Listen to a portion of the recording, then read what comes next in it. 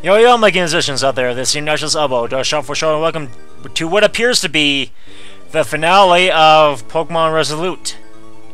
Now, what I've done here is I have set up save states as to where I can find some of the legendary Pokemon, and I may attempt to catch them. Let me see how many balls I have right now on my...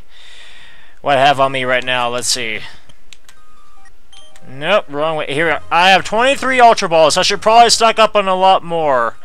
So, yeah, I'll just show you guys briefly where you can find some of the legendaries up to over here. But some of them, let me just tell you that some of them that I have kind of, you know, quote, discovered are actually inaccessible due to not having certain TMs like Secret Power, and there are some ways that you probably need to glitch out, or you know, there are some parts that you can't really access until the final version. So yeah, what I'm gonna be doing right now is I'll be stocking up on balls, and I'll lead you to the first legendary Pokemon. So see you guys in a bit. Okay, so we're over here on Umber Path, and yeah, I had to go through the whole entire cutscene with Savitia again, which was very long and tedious.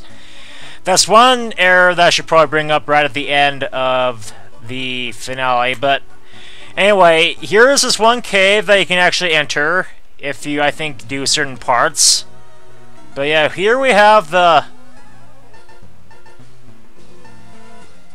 This is actually, I do believe it's one of the main areas of Battle Frontier. I can't remember which tent, of course, but I can definitely tell you that this sounds more Battle Frontier-ish, so let's just go with that. And what am I doing? Let's actually bring out Maestro. Oh, I forgot.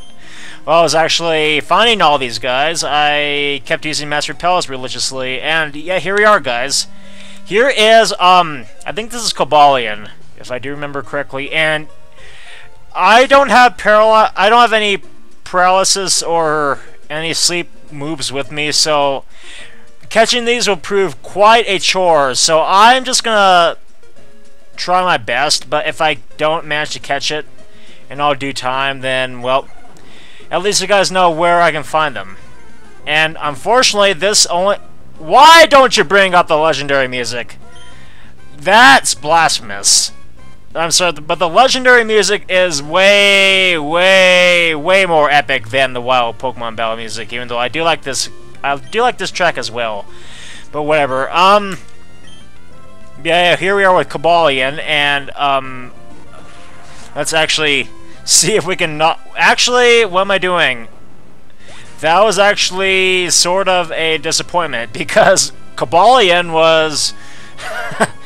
Yeah, I know it's kind of funny, but Cobalion is 52 levels lower than I am, so, well, it sucks to be him, I guess.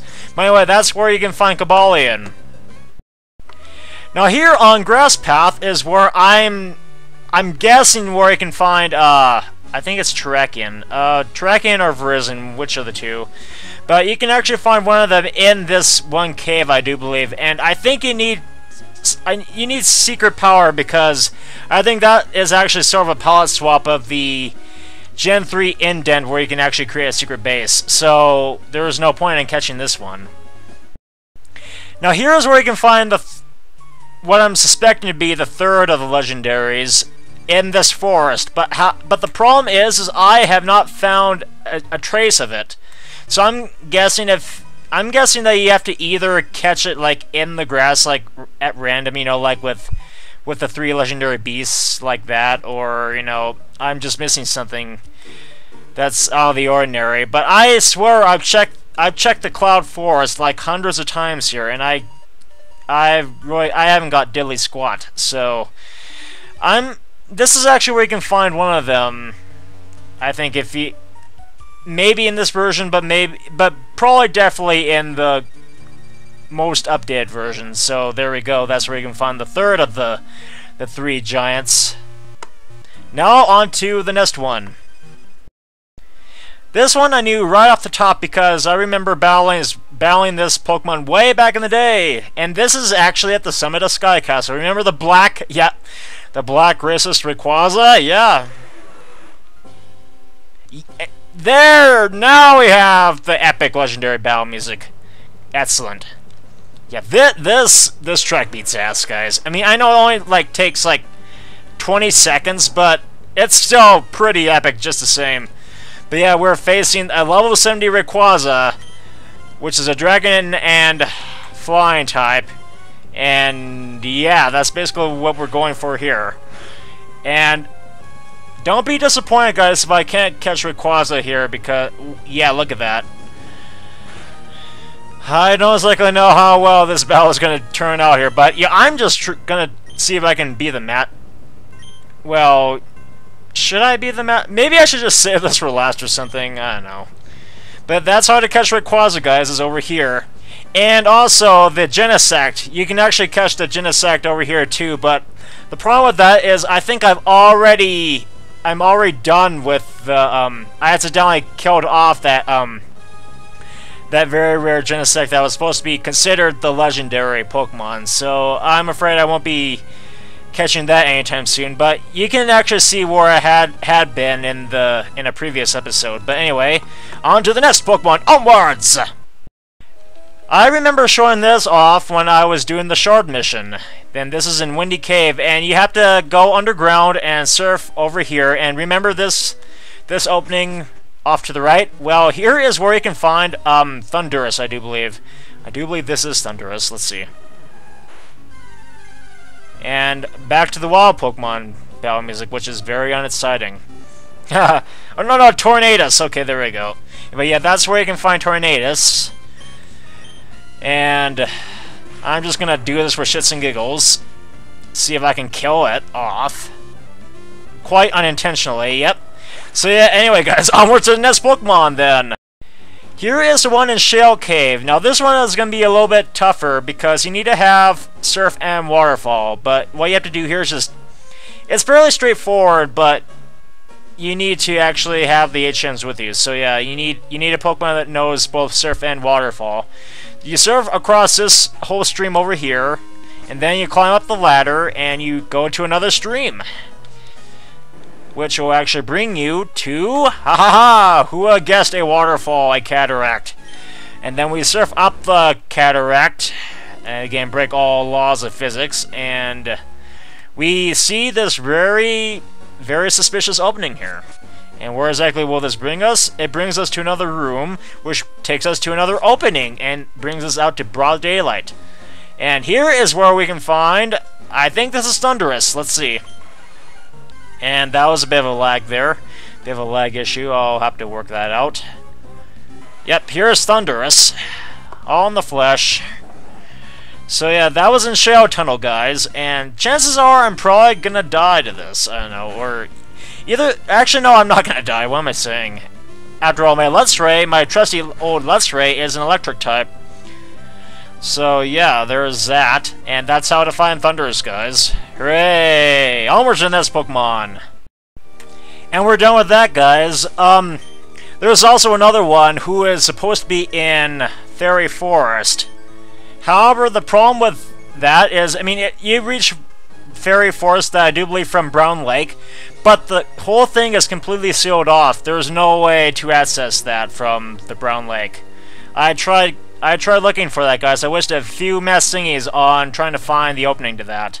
So, unfortunately, since I can't find any warp to the Fairy Forest, then there's really no way to catch said legendary Pokemon over there. So, unfortunately, we have to finish this all off over here in High Edge Falls, which does actually harbor a legendary Pokemon. And if I can actually show it off here. Okay, let's actually save state, flickering time again. And let's actually use rock... Oh, yeah, here's another thing. There's also another Pokemon you can find outside of Sandy Village, but the problem with that is I used Rock Climb.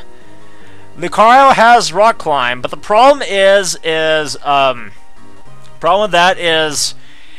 once I go to this part, it doesn't allow me to do anything.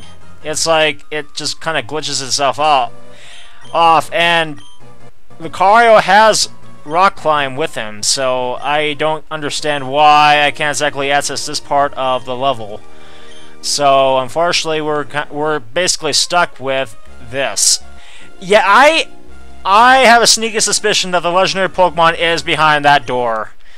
I have that kind of intuition, guys. You can't fool me. You can't fool me, designer.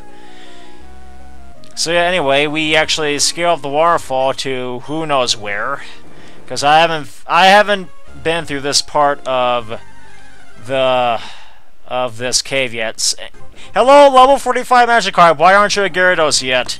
You should have grown by then. What are you, some sort of a baby? Wah, wah, wah. Oh. Wah, wah, wah. I can't go anywhere, guys, without, you know. Oh, whoa, wait, what? What's this? Oh.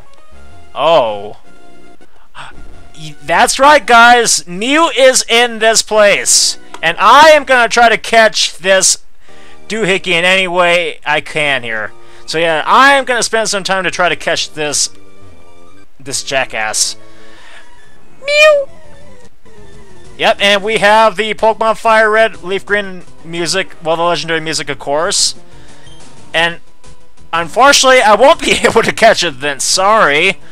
It turns out that Mew is 69 levels lower than my Luxray. Actually, let me try out something here. Oh, wait a minute, what am I doing? I can just... for the hell of it, let's actually catch this with our Master Ball. Yes, yes, yes! Please, you better not escape this Master Ball. It's inevitable, Mew. You can't escape that. Ah, yes, I have caught Mew. Mew! Mew! Dang it, I wanted to read the Pokédex entry because I have never read the Pokédex entry of Mew in my entire life. Sorry guys, but in order to access Mew in Gen 1, you had to do that via a certain event with Japan, and there's just no way. So yeah, and in Gen 3, I don't exactly know because I haven't really been that far. I mean, I'm not exactly a Pokédex, I'm not exactly, let's see, meticulous when it comes to, completing my Pokédex. So anyway, let's search it out, if I can. Okay, search, and, okay, thank you. Specify, MNO, color, oh, I'd say pink, because it definitely looks pink in its overworld sprite form. So anyway, psychic. Let's actually go for psychic here, because Mew is definitely a psychic type. Search completed. Yay, thank you very much. Lo, the power of the Pokédex. Lo and behold, Mew, new species Pokemon. A Mew is said to possess the genes of all Pokemon. It is capable of making itself invisible at will, so it entirely avoids notice even if it approaches people. Hooray! And yeah, area definitely unknown. Yeah, that's very good, guys. That was very impressive. I didn't really expect to see Mew all too soon here. Yeah, but that's how to catch Mew, guys, is behind that waterfall. I didn't really realize that until now, so I guess my intuition proved me wrong. So anyway, let's actually escape the dangers that lurk from below. So anyway, I know I say at any rate and anyway, but wow. Yes, guys, I'm a man of all words. And apparently I can't exactly go anywhere over here, so I'm gonna have to scale all the way back to right over here. Just give me a few minutes, guys, and then I will discuss my reactions to this game. So anyway, let's actually speed all the way up here, and actually no, let's actually do this on the bridge. Okay, I have already said this before, but yeah, there are some. I mean, I like this game, and then I don't like this game. It has its good qualities and it has its bad qualities. So yeah, where to begin? Let's start off with the good qualities first of all. I do like some of the original music that he programmed into the myths. Like, I don't recall hearing the Solar City music anywhere else, so that's actually kind of good. The The Cyvetia music, if I didn't state that before, that's actually it is actually preloaded music from Emerald. It's actually from a certain part of the Battle Frontier as well. So yeah, I haven't really explored the Battle Frontier that much, guys, to actually tell like which track that's actually from. So excuse me for that, but I mean, forgive me for that. But yeah, there's that, and there's also I do like the storyline too. I mean, it does present a good storyline. It has some pretty good characters, and it does involve some characterization there and there, so that's good. I do like the gym leaders. I mean, I like the graphical qualities that this game brings. With, I mean, you know, I liked how the designers did a good job with making the gym leaders more aesthetic, and you know, just making them just look neat and stuff. And I do like the close-up sprite windows. I know I keep saying too, but sometimes, guys, I mean, conversation filler. But yeah, whatever. Those are some of the good qualities, and I mean, I do like the fact that you can actually travel to Johto again. And it's unfortunate that I can't exactly access Johto from over here. I mean, I could probably complete the missions for Johto, but I mean, I'm gonna be doing Pokemon Soul Silver sometime in the future anyway, so it's actually kind of pointless to have to go somewhere they have been before and then you have to do it again. I mean, that's just kind of me. I don't like to revisit certain parts of the Pokemon universe. Well, I mean, I don't like revisiting certain parts of any game, to be honest, because I mean, I've already talked about that certain thing in the previous game, so you know, it's like I'm recreating some sort of rant, you know. But whatever. Those are some of the good qualities of this game. But however, the bad factors concerning this game, which I am mightily concerned about. Yeah, I mean, I stated this before during the credits, but again, Wind, your gym leaders are annoyingly hard. Or your gym leaders and your trainers, you set the levels too high for everyone. Which, I mean, again, it's kind of a running motif with some hackers, because some hackers are dicks that way. But I mean, Roy, when I'm making a hack, Roy should just start off, you know, easy, and then, I mean, even with the 8th gym leader, I mean, you could just at least make his Pokemon close to level 60 or level 50. Because, I mean, every Pokemon game that I started out, it starts off, you know, I mean, it ends off to, you know, around the late 40s, early 50s. Every single game that I played so far, it ends at around level 50, and all the Elite Four members start off in the level 50s range. Well, except for Johto, of course. Now, Johto's an exception because Claire's Pokemon, well, Claire's Dragonair was level 41, so Johto's definitely out of the equation there. So, but yeah, Win, just make some changes with your gym.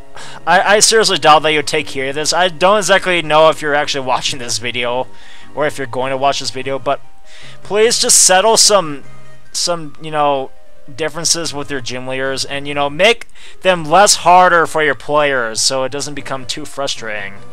Because I mean, I know, again, everyone deserves a decent challenge, but you don't have to push the you don't have to push the envelope too hard.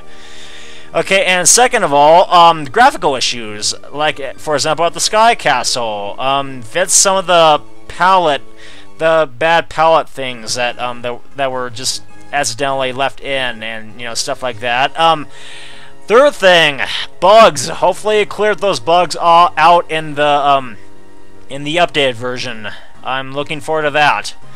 Fourth, again, it's ambiguity. I seriously think you really should, when you're making a hack, just make sure that everyone knows where to go, so then they don't have to, you know, spend countless time wandering in certain areas and, you know, just end up like stuck and they just feel like quitting the game. I mean, a lot of people are exploratory that way, including myself, but it's you need to include some sort of moss on a tree or else it fails. So there's that. And finally, last but not least, the English. I'm glad I saved this for last. Fits your damn English test boxes. Do you have to keep repeating those 5 words? Or, you know, well, except the damn, you know, just fits the English text boxes in the game. Hire some better people who can actually spell check and grammar check everything just so it is aesthetically perfect. Because if you're making this for an American audience, if you're making this for a British audience, you know, if you're making this for a more Anglophone audience like Denmark or the Netherlands, please, just fits your English. And that's basically all I have to say regarding this game so far. Again, guys, if you guys know how to get through that one glitch with Dr. Kathy and Jacqueline, let me know. But I think this was actually intended to be the last part of this beta. I think this is actually a beta. I'm not exactly sure, but I mean, I do know that he stated with this one that there was actually it was nearly complete, but it wasn't exactly totally complete. So there we go. Now, with all that being said and done, I will commence on with my next hack, which will be next week. So until then, guys, ciao for now.